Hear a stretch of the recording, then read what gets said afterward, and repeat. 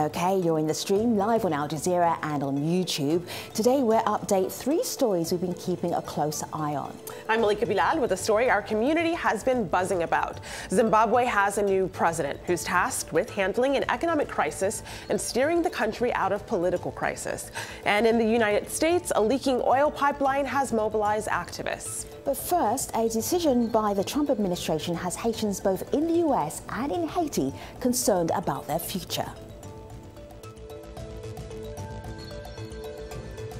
It is unfortunate, despite everything that has been said, and even the Haitian government stated that Haiti cannot absorb 60,000 Haitians to go back home at once, that the Trump administration keeps saying that Haiti has made progress, and it's based on that they want to terminate TPS for Haiti. But we have to remember that this is not a Haitian issue. TPS is a national issue because there's over 300,000 TPS recipients in the United States. Since we first discussed temporary protection status in early November, the Trump administration has determined that the status issued to Haitians living in the United States after an earthquake in 2010 is no longer needed. Almost 60,000 Haitians living in the US now have until July the 22nd, 2019 to go home or change their visa status. Activists say that conditions in Haiti are still poor and the country will not be able to cope with the sudden return of so many people. Since the earthquake, the country has been hit with a cholera epidemic, hurricanes, and unemployment is estimated to be more than 60%. Haitians living and working in the US are vital to the Haitian economy, with remittances making up to 30% of the country's GDP. So, how are Haitians in the US being affected by the decision, and what plans are they making? Here to help us discuss, Myrta Abraham is a TPS recipient and lives in Miami.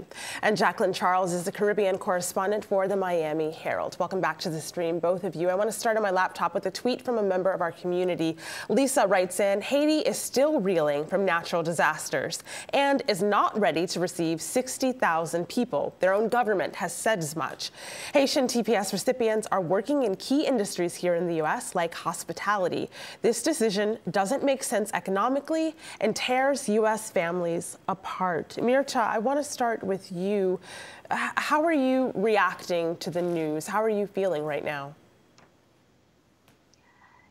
About the news, I feel hopeful about the news about 2019. We have to leave the country. I feel hopeful for me, for my family, to be separate from my daughter. Because Haiti, we're not ready to receive these people. I'm not ready to go back to Haiti because I don't have nothing over there.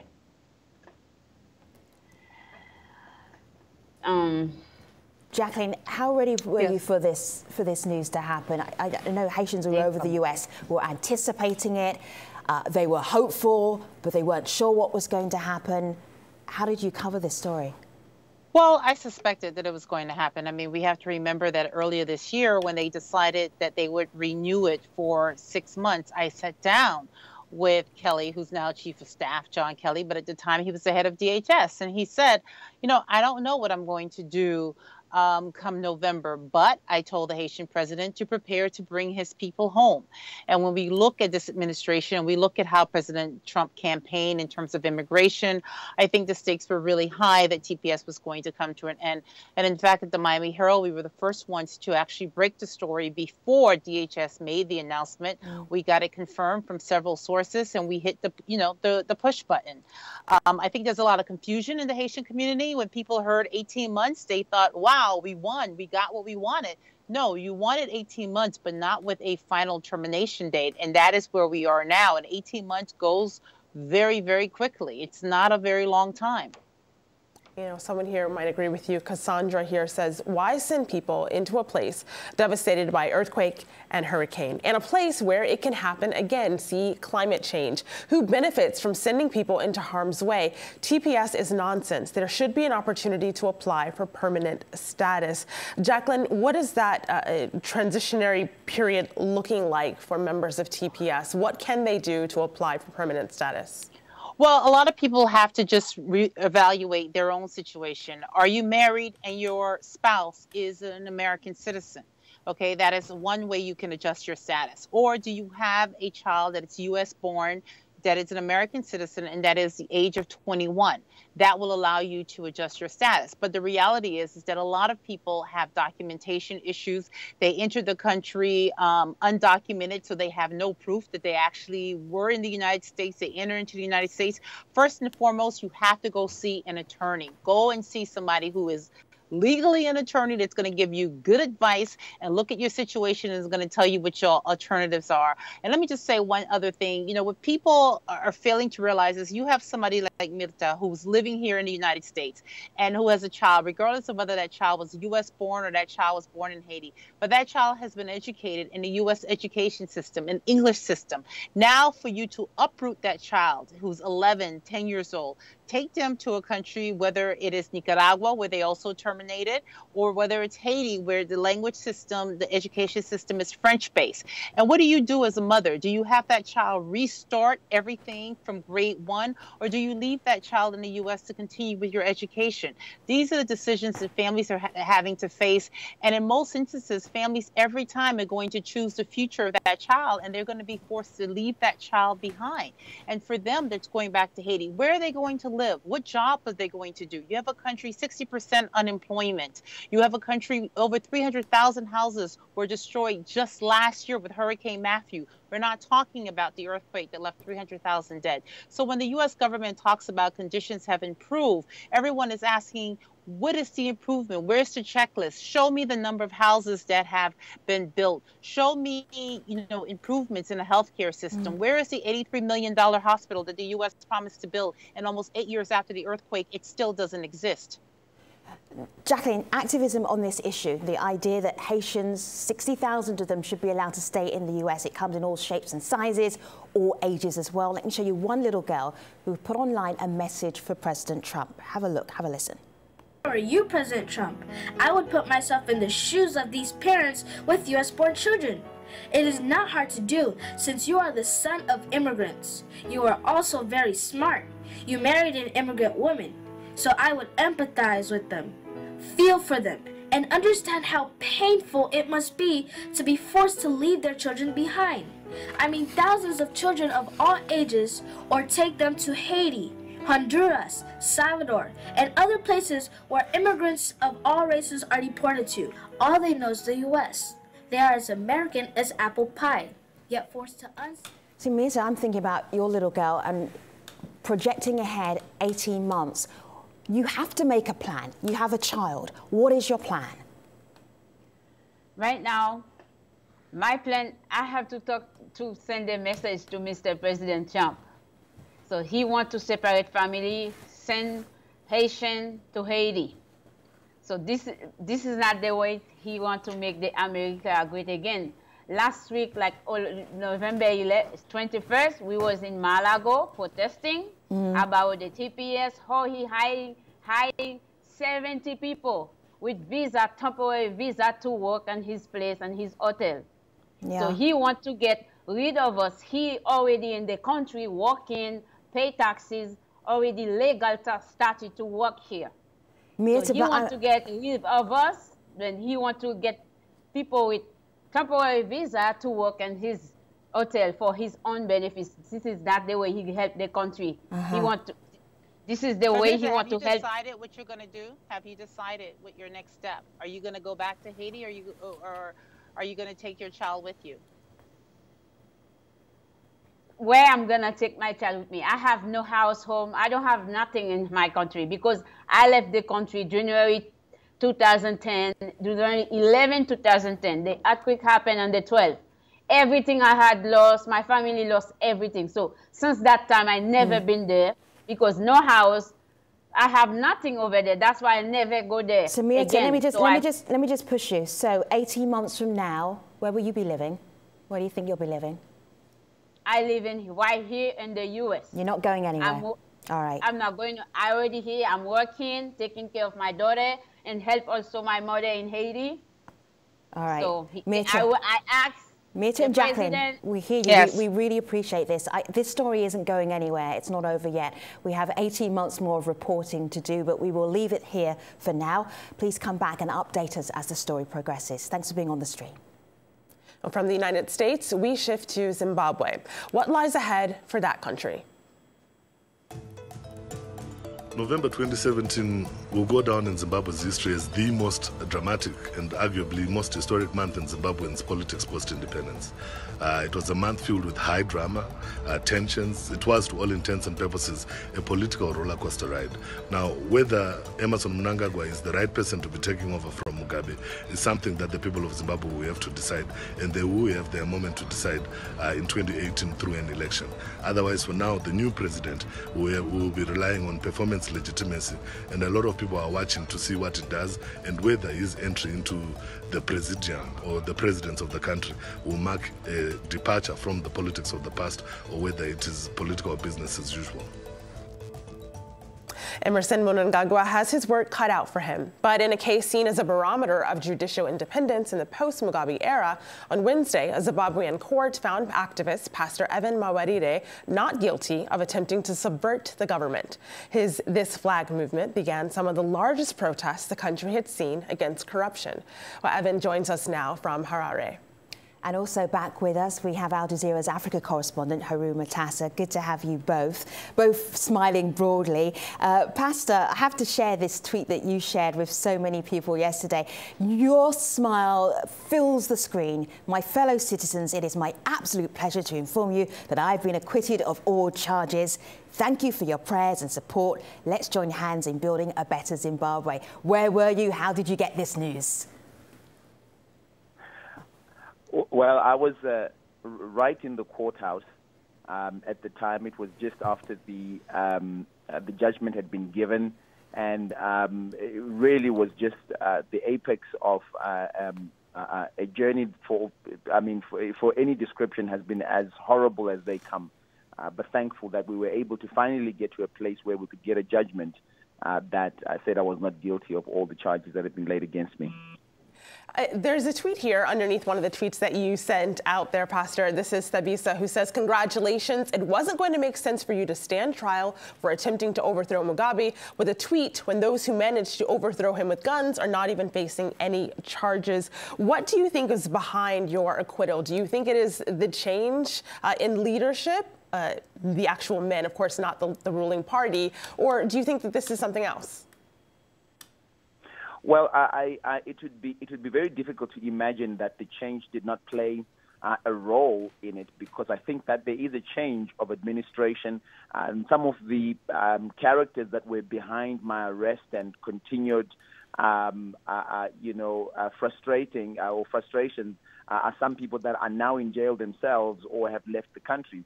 But I think it's also important to note that this case was never really going to go anywhere. It had no legs from the beginning. There was no basis for my arrest.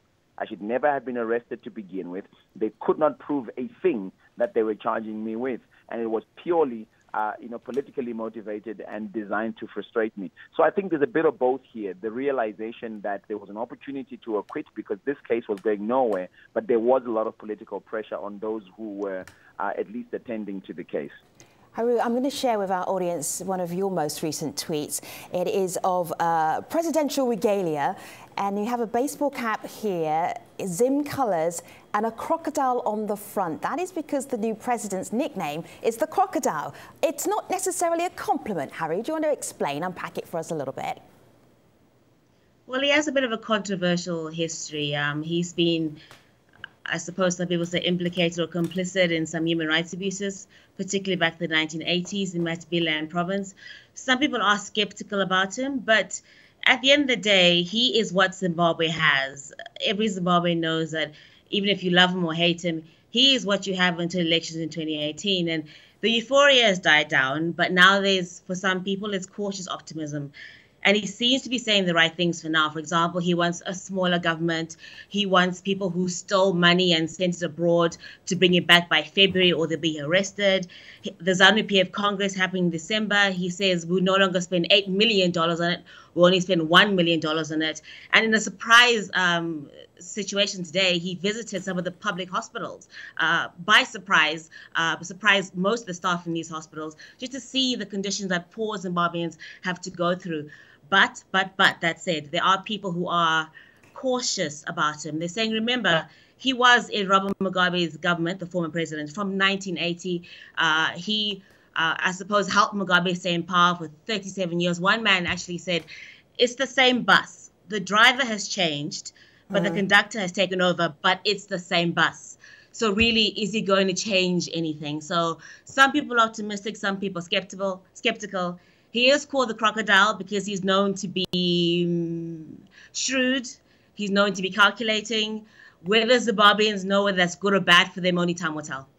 Well, Haru, those two camps that you laid out there, we're seeing the exact same thing among our community in Zimbabwe, in which we got lots of tweets from people. On one hand is terror. He says, disillusion of change is what Zimbabweans are experiencing. Apart from age, there is not much difference between both men, of course, Mugabe and Mnangagwa he's talking about. And then you have ZANU-PF, the ruling party, still calling the shots. On the other side of that coin, though, this is CDE, who says those who believe that he's the same as Mugabe are those people who think that people from the same family always do the same things. I believe in him because the work he's done so far is great. Pastor Evan, which camp do you fall in?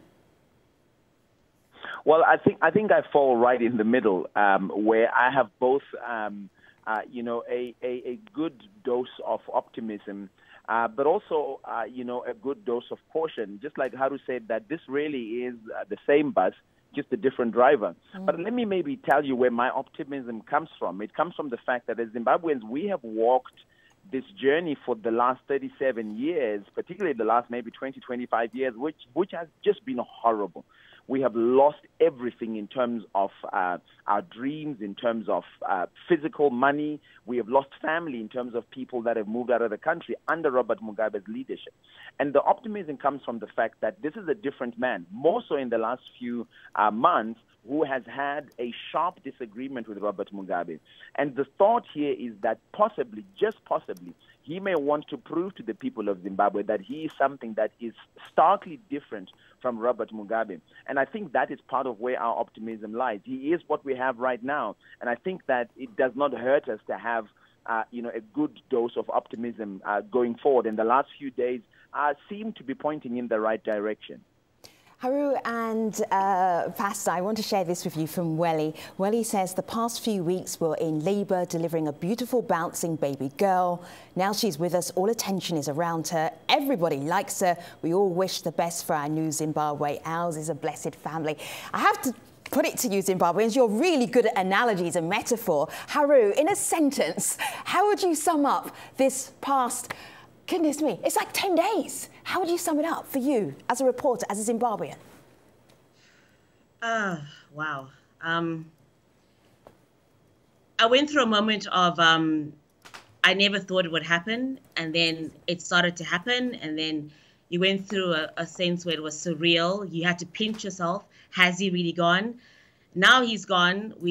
People celebrated. And then now that the celebrations died down, it's like, what's next? So it's a case of a lot of people are hoping things will be better for Zimbabweans, especially the poor and struggling. But we're also realistic. We're not stupid. Zimbabweans, we're not stupid. We know that maybe the person who's taken over may not be the best thing for the country, but he is all we have. And I think those who want the country to move forward are hoping that he really is the right man for the job. Pastor and Haru, it's been a pleasure having you on the stream. You are welcome back anytime. We will be watching Zimbabwe very closely here on Al Jazeera. And now we want to move back to the United States, to South Dakota. Activist Sarah Menning sent us this. Have a look. For the Native American communities that flank oil development and infrastructure, their populations are already strained with harsh living conditions. Oil development exposes these vulnerable communities to even more risk.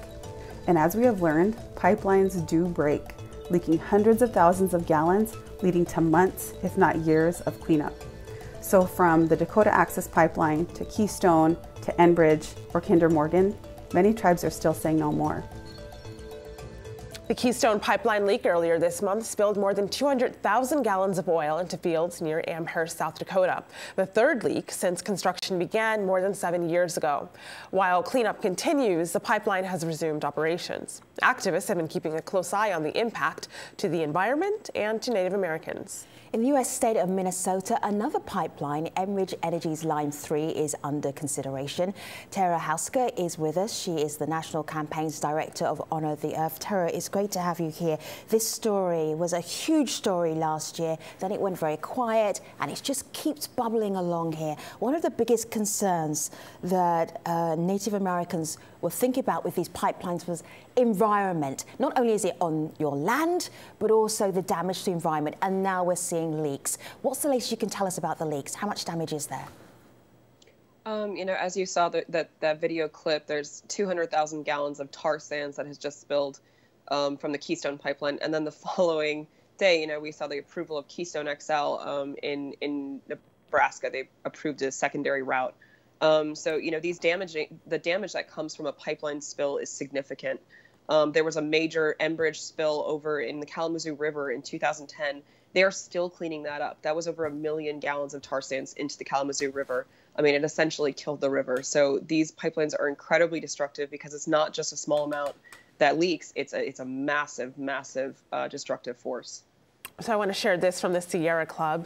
They write, the extent of the damage caused by this most recent spill remains to be seen, but it's yet another reminder that there's no such thing as a safe oil pipeline. They leak and spill, which threatens land, water, and communities. They go on to say, and pipelines spill. It's not a matter of if, but when. Keystone has already spilled many more times than TransCanada predicted. Of course, as we mentioned in the intro to this, there is another pipeline that's under consideration right now. What are activists doing to address that? That, of course, is Enbridge Energy's Line 3. What are you doing?